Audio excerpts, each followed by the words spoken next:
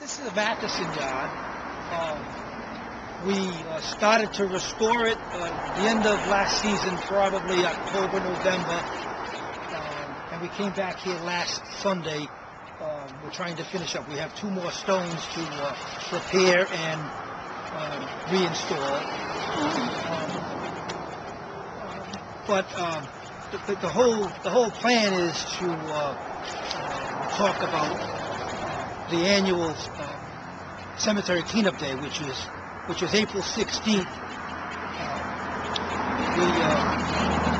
We hope we get some volunteers. We have several groups that have already committed themselves, and we're hoping to get a few more. When we first come here, a lot of the stones are sunken in the ground because of the wooden caskets get rotted, so they sink over the years. So what we do is dig them up and bring them up to ground level, cement them into bases if they have bases, and try and make everything lined up and parallel. Try to find the proper footstones that go with the headstones. Yeah. And you guys, we usually follow the old James Arnold's records, yeah. Yep. And see check how accurate they are. And yeah, that's invaluable. His inventory from the 1890s is just totally invaluable. We wouldn't know where to begin because inventories after him didn't come along until like the 30s. So there's quite a number of years from his inventory in the 1890s to the 1930s.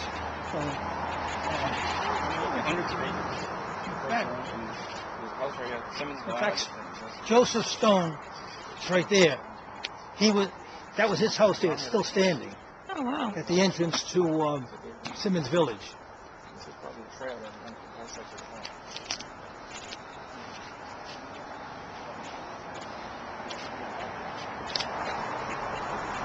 Oh. And you said you found one underground? Yeah. His wife Ann was found about almost, 2 feet or so below that tree. So the tree roots may have knocked it over, or it could have been natural, or... Yeah, definitely. Yeah. You're talking about the tree? That one was... Yeah, that tree's got to go. Well, there was one on that side of the tree, right? Yeah, well... Over the years, the tree grew and... Yeah, these two pieces were buried on that side of the tree. See, what was nice is his footstone and her footstone were still there. We believe they were untouched. So, based on that, we knew that their headstones had to be in that location. That's great. Clean enough to the leaves and the snowflake. It's just awesome. It's almost like you brush it off and get the air dust and stuff. It's almost like a granite stone.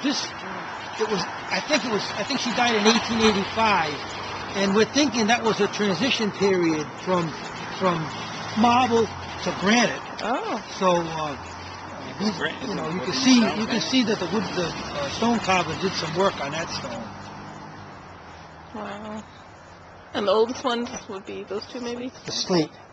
Yeah. Well, the oldest are the unmarked stones. We call them rude stones. Oh, okay, yeah. You can't tell the date, but they look like they were there first. We've only found one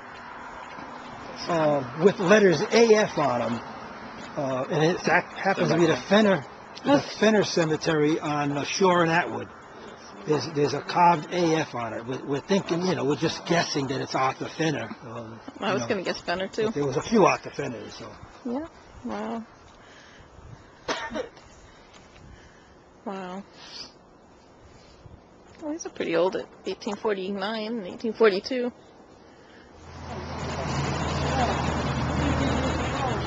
The Veterans Association, the Veterans Cemetery, would make this for us. We had some made up at the society down in the south. I can't remember which ones we had.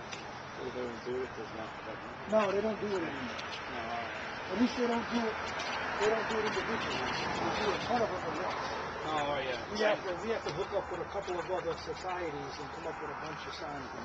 Yeah, because I know you said originally that they were numbered because of that. They're numbered because of the veterans, yeah. You guys just added them after? Yeah. it's a historical cemetery because there's a veteran buried there. Yeah. Whether it's War of 1812, Revolutionary, Civil. So the ones that didn't have numbers, you guys added later on? Yeah. Every cemetery should be numbered. Yeah, exactly.